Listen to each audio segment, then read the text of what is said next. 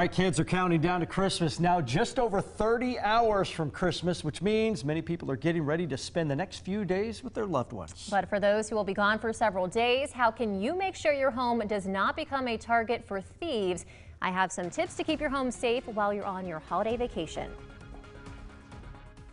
The Grinch might have stolen Christmas, but don't let him steal your things. Before you pack up the car or hop on a plane to your holiday destination, it's important to make sure your home is protected from potential thieves. Predators are predators.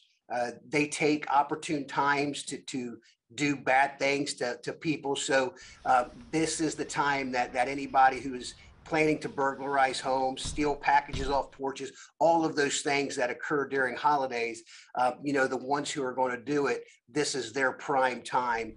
Montgomery County Sheriff Rob Streck says a lot of people don't realize how often burglars will watch a house before they break in. But don't worry, there are some things you can do to keep your home safe while you're away. Sheriff Streck says it's always important to double check all doors and windows are locked, and that includes garage doors. He recommends leaving lights on outside of your home and leaving a car parked in the driveway. He also says it's a good idea to use timers for your lights inside your home so it looks like someone is there. It's not just setting dark with all the blinds and curtains closed with no cars in the driveway.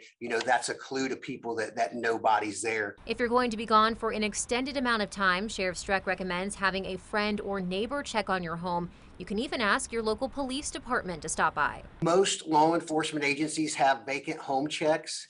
So all you usually have to do is either get on their website or give them a call, and an officer will usually stop by every day or at least several times a week, check the doors, windows, things like that, make sure nobody's been there. And if you do get home to find a not so holly and jolly scene, Sheriff Streck says stay outside and immediately call police. The best thing to do is not even enter the house. Call 911 and have law enforcement come out, search the house, clear the house.